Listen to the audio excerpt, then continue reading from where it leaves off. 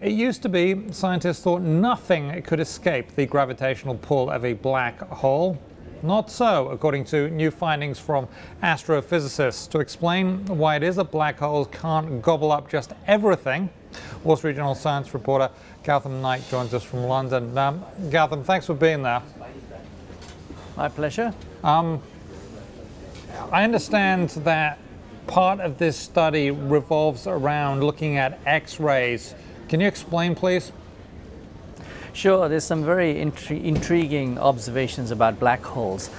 These are cosmic bodies that form when very large stars, those that are much bigger than our own sun, collapse, and all their matter gets scrunched into a very small volume. And as a result, the gravity is so strong that even light cannot escape. That's a black hole. And theorists in physics have been trying to pin down exactly how these black holes work, but they haven't had too many observational data to actually confirm their theories. And now the latest research actually uses data from a telescope that NASA operates that has actually looked and peered deep into the heart of our own Milky Way to come up with some interesting findings about why black holes aren't as ferocious as they're always purported to be.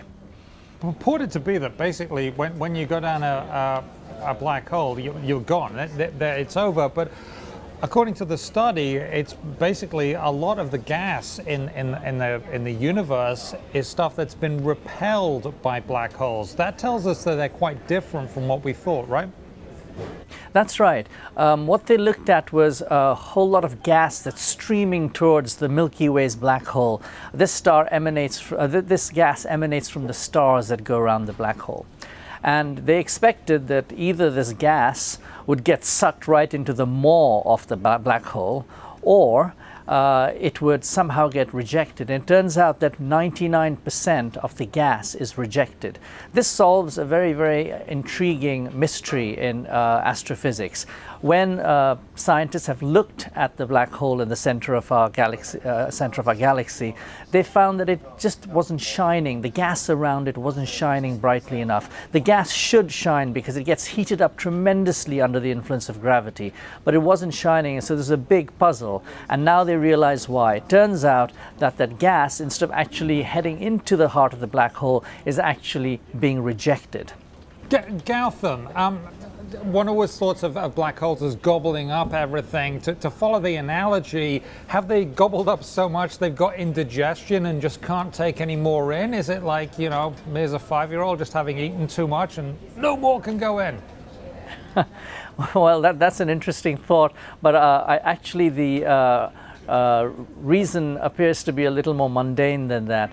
It turns out that when gas or any material stream towards the black hole, you know, caught in its gravitational tug, two forces have to compete. One is the gravity of the black hole that's sucking this material in or influencing it inwards.